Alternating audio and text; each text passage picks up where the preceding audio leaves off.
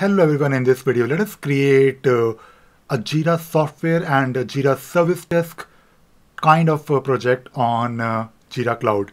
So in the previous video we used and we signed up for Jira software and Jira service desk, and now we are using the free version of Jira Cloud, and I just want to create a project very quickly using Jira software as well as Jira service desk, and I want to do a quick comparison of how these projects are different.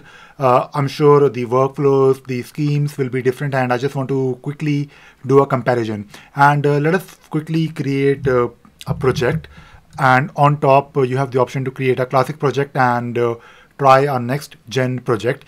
We have made one video about next gen project, which actually I did last year, and I'll probably create a new version of the same video. I'll take a look at new things, new features that we have in the next gen project on cloud.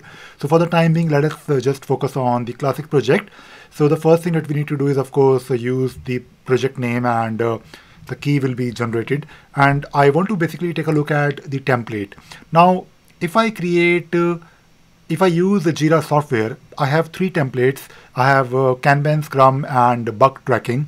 Let us do it very quickly. Let us create a project using all three of these templates. So I'll first use Kanban. So this is my Kanban project, and I can see a key here.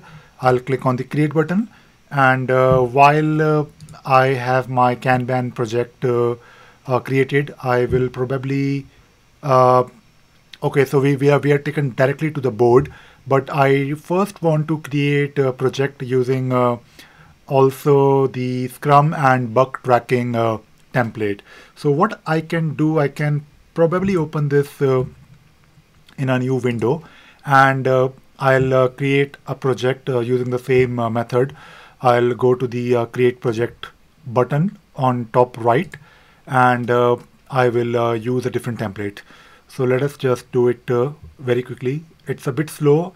Maybe it's a problem with the internet, or maybe it's Jira Cloud, but now we have it available. So let me just change the template, use Scrum. I'll type here Scrum, and I'll create a project.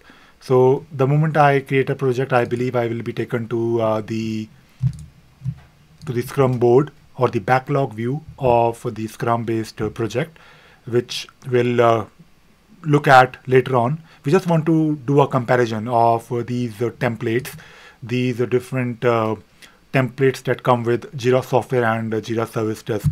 So the last thing that I want to do is I want to create a project using bug tracking template.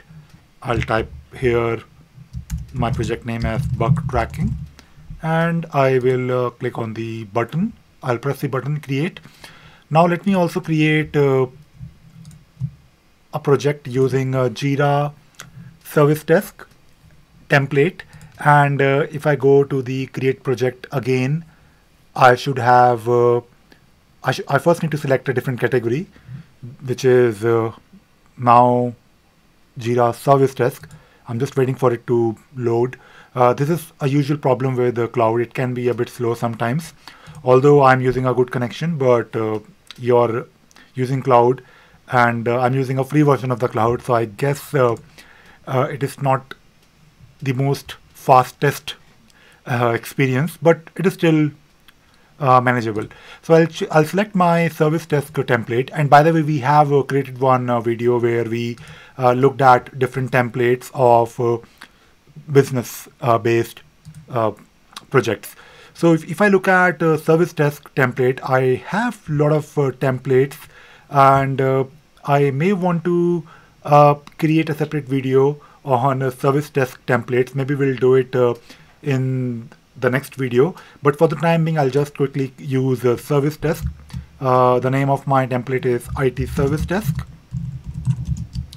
and I'll make a separate video on the other templates, because these templates will help you in getting started with Jira very quickly.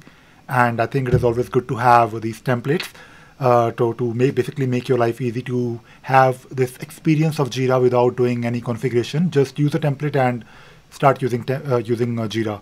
So let us, while this Jira service desk project is getting created, I'll probably go to my Kanban board. So the moment I take a look at this project, the first thing is the Kanban board, of course, but we don't really have any backlog kind of a thing. But I may want to create some issues. So let me just create a couple of issues and let us see. So this is my task 1. I'll create maybe one more, maybe task 2 and task 3. So I'll create a couple of tasks. And if I look at the issue types, so I do have, I'm using a different template. I'm using a wrong template. So I need to select Kanban. So if I take a look at the Kanban project, I have task, story, bug, and epic. So this is interesting. You can still use stories, but you will be using Kanban-based project. And when you're using Kanban, you don't really have the concept of sprints, I believe, on cloud. That is the case on server, but I'm just trying to understand how it is different on the cloud.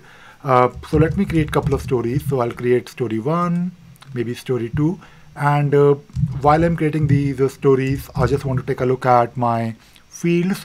So I have component, I have description, reporter, links, assignee, and we do have this epic link. We don't really have any epics, at least in this project, so we'll probably ignore it. I'll probably create maybe one more story. So this is my story 3, and I think this is enough. So we'll have few stories to work on. So I think when you create more stories, you will be able to take a look at or any activities or any issues that you have in your Kanban-based project. That of course is defined in your issue type scheme. So you have your stories. You can move it to different columns, and I believe you should be able to also configure the board, which is fine. We'll probably spend more time in a separate video. We'll take a look at Kanban board configurations, but I want to also take a look at the project settings. That is really important to just do a quick comparison. So we don't really have the agile sprint features. If I open my Scrum based project, I have a backlog view, which is a bit different. You can have your backlog view where you can have different stories or different activities that you want to plan. And of course, this will be owned by your product owner or maybe your business analyst, because they usually own the backlog. They have the requirements. And when you have your backlog defined, you can do backlog grooming. We made one video on agile fundamentals where we talked about different roles, and we have covered these things in that video, so you can take a look at that video if you want. So we have our backlog view, and you can create a sprint. When you create a sprint, you have the option to drag the sprint container to add more stories to it. We'll probably create a separate video again on the Scrum part separately, but I'm just doing a quick comparison. So if I compare this Scrum based project with my Kanban based project, the main difference is that you don't really have any backlog view, which is a completely different view. You have the option to also add epics and versions, and you also have the option to take a look at the active sprints. Your active sprints will start showing you information when you start working on the sprints. Right now we have a sprint which is probably planned, but we don't really have stories that are estimated. So this is of course one difference. You don't have any concept of sprints in your Kanban, and you just have a board. So Kanban is suitable for visualizing the work that you're doing, and you can definitely use Kanban if you just want to focus on how much work you're doing and what is the overall workload of your team. Because when you look at these columns, you can easily see that you have maybe 5 issues that are in backlog, but 2 of them are selected for development, and some of them are in progress, and how many of them are done. So when you have your issues in done, you can then release it as a new version. So let us say if you're using Kanban based project for just doing some activities on ad hoc basis, you can keep on releasing them every week or every month. So this is of course the main difference between Scrum and Kanban. Also, let us take a look at the bug tracking project. And when you take a look at the bug tracking project, you don't really have any board that comes out of the box with your bug tracking template. We just have the list of issues.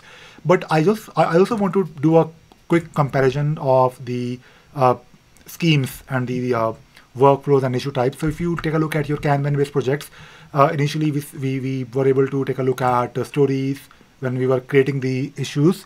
So if you click on issue types, you have story, bug, epic, and task. I believe the Scrum-based project also has something similar.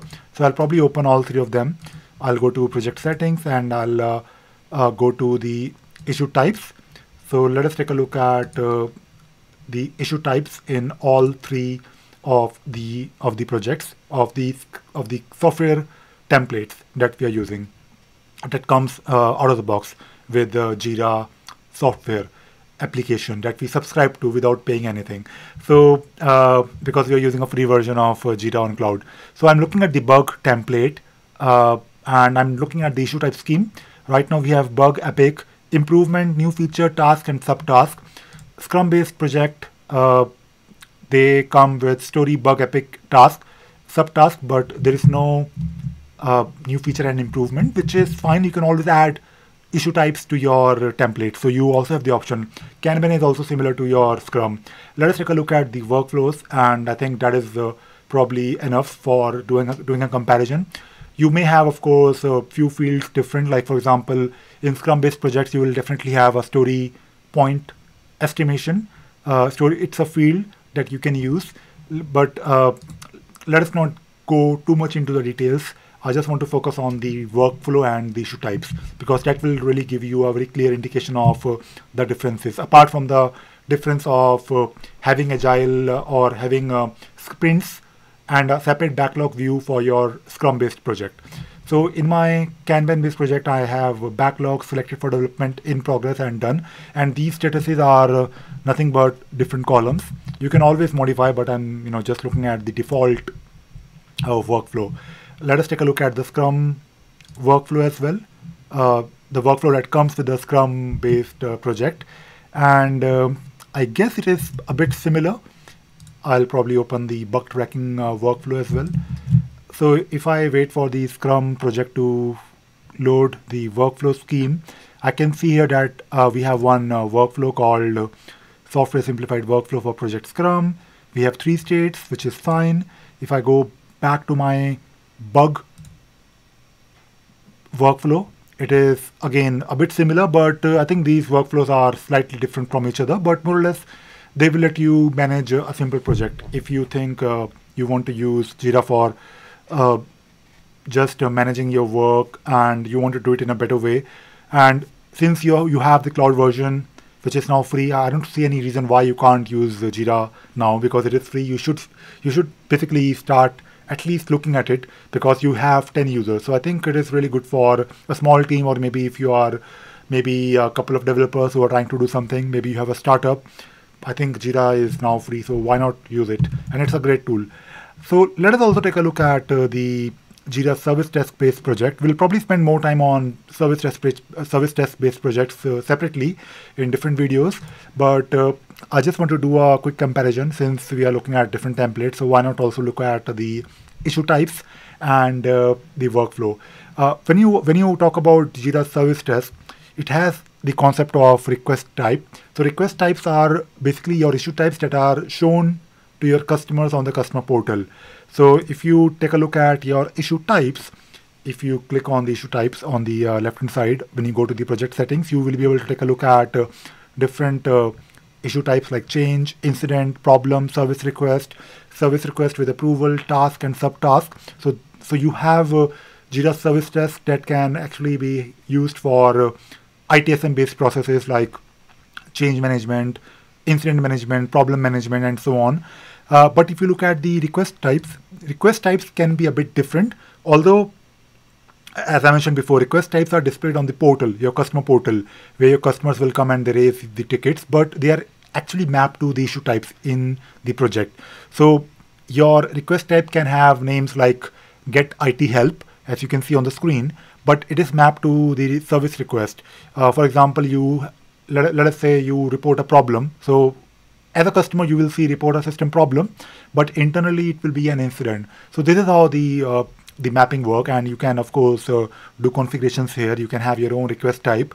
Let us quickly take a look at the workflows, which I believe will be a bit difficult to cover in this video because there will be, I'm sure, not just one workflow. Just like, I mean, if you look at the service, if you look at the software-based projects, you have just one workflow.